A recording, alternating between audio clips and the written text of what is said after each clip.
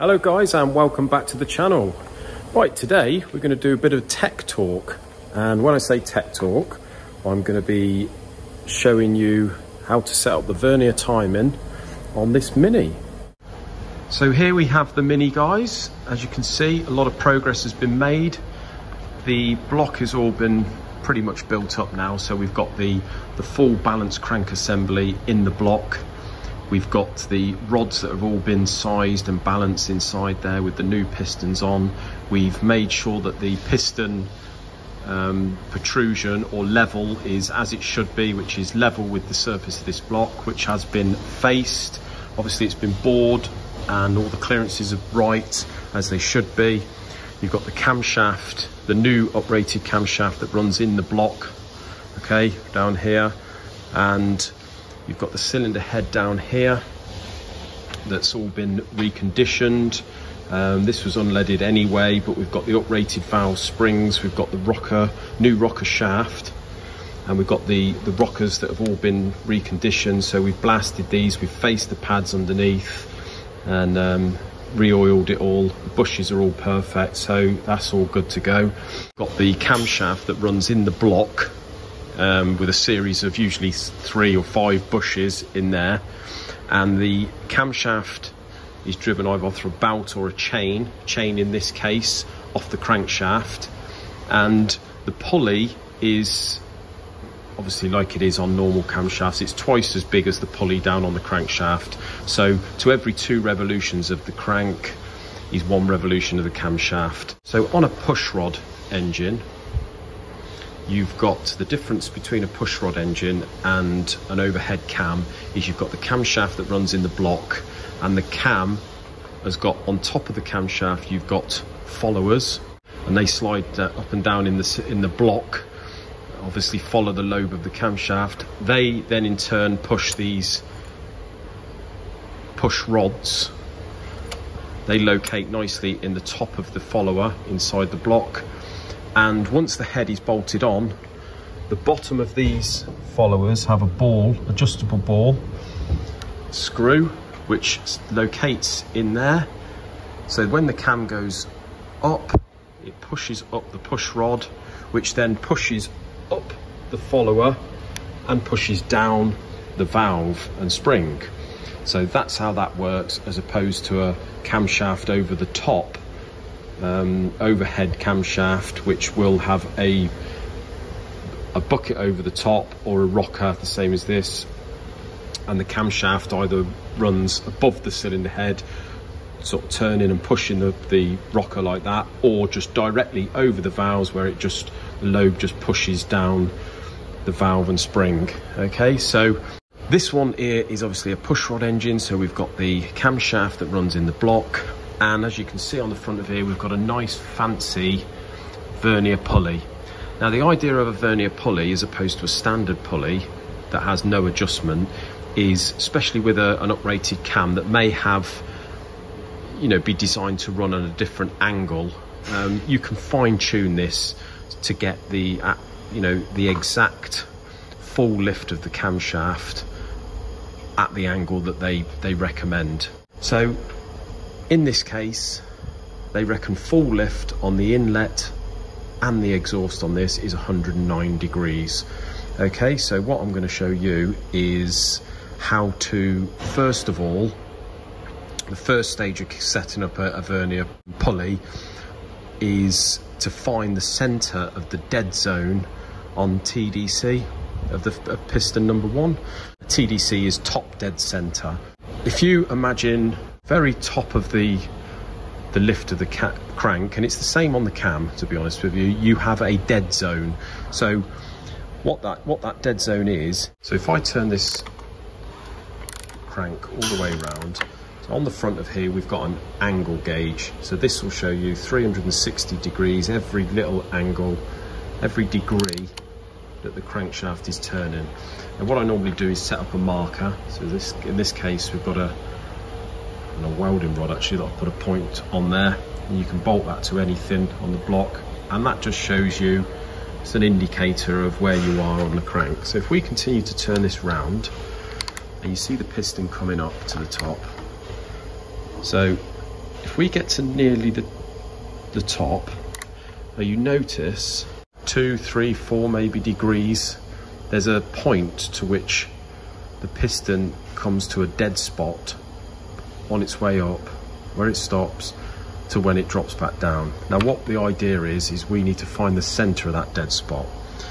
So what I do is I set a DTI gauge at TDC, so probably a bit lower than TDC, you see there, so you can see when the piston's coming up on the gauge.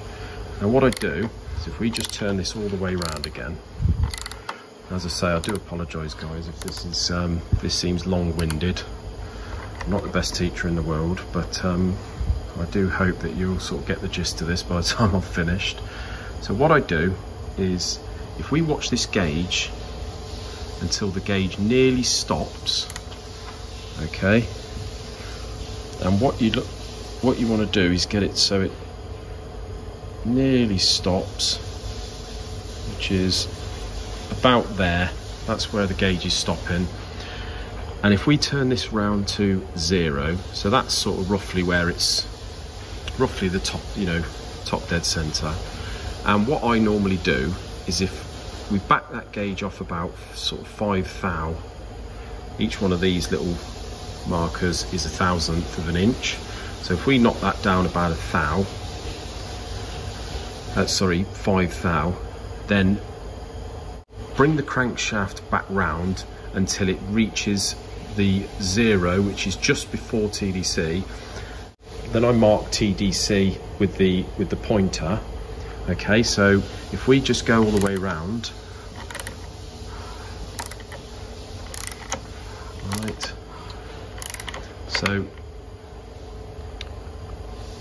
what I do is, just before it gets to TDC, I'll get it to the 0, so there, bang on the 0, so that is about roughly 5 thou just before TDC. If I set this marker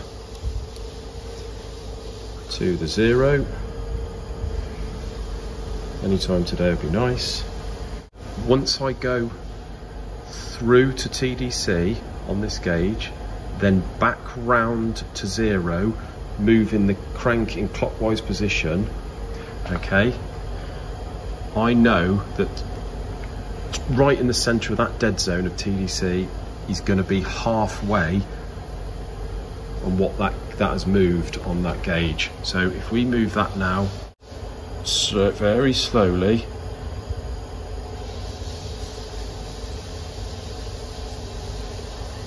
until it gets back down to the 0.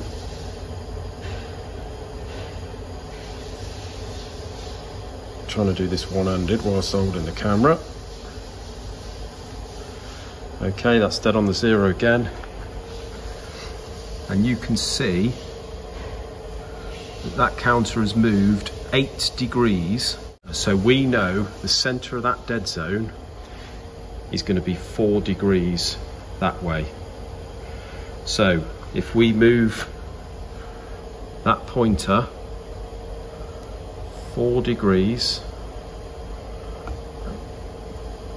so there, okay, back to 4, and we know when we come back round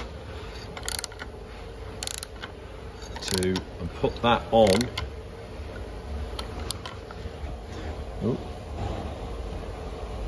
put that on TDC, we know that that is true TDC. So that there is right in the center of that dead zone. So that was the easy bit, believe it or not. So that's the first stage of doing the Vernier setup. Now what we do is we need to find the dead center of the top of the lobe on, say, the inlet. And they give in the book on this, as I said before, 109 degrees. So after TDC will be top lift on the inlet. If we turn this crank to 109 degrees, I try and do this. Try and do this one-handed, not easy. So that there, 190 degrees after TDC, should be full lift on the inlet lobe. So that's right in the center of the lobe. That'll be right in the center of the dead spot, same as what we did on the crankshaft. You've got timing marks on this pulley to get it roughly there. I mean, this one we have already done. So what you do is you put the cylinder head on, bolt it down, and obviously with the push rods in, and then we set a DTI. So this would be exhaust valve. Sorry, that's exhaust, not inlet. I'm telling lies, but it's 109 degrees on the exhaust anyway. Exhaust would be 109 degrees before top dead center. So if we turn this round here to 109 degrees, we set a DTI on the top of this rocker that sits obviously on top of this push rod, and we are looking to, when we turn the crankshaft to its 190 degrees, we can fine adjust it by undoing these bolts, and we can fine adjust the pulley to get it to once we've found the center of the dwell on the camshaft, we can fine tune it so the center of the dwell on the camshaft from the DTI gauge on the top of the rocker gives us 109 degrees on the crankshaft. You're probably thinking, mate, you need to go to school to be able to learn how to teach, but as I said, I ain't a teacher, I just know how to do it, and I suppose I take it for granted really, but trying to explain these things is really not easy. Once you've done it, you tighten all these up, then we always turn it through 360 degrees just to check, and as I say, we've done this one already, and it's we're all sort of set to put the cylinder head on. Sorry if that's not a very good explanation, guys. No doubt you will chuck me a few comments telling me how hopeless I am, but as I say, it's not very easy. So yeah, the mini engine's nearly there. Just got a few more bits here to put on. As I say, we've got the stud and nut kit, ARP stud and nut kit there. So we put a little bit more of a torque on there. The front plate goes on, and away we go. Well, thanks ever so much for watching, guys. We shall probably see you tomorrow for another video, hopefully. If not, it'll be Thursday, but yeah, thanks very much for watching, and I'll see you soon. Cheers, guys.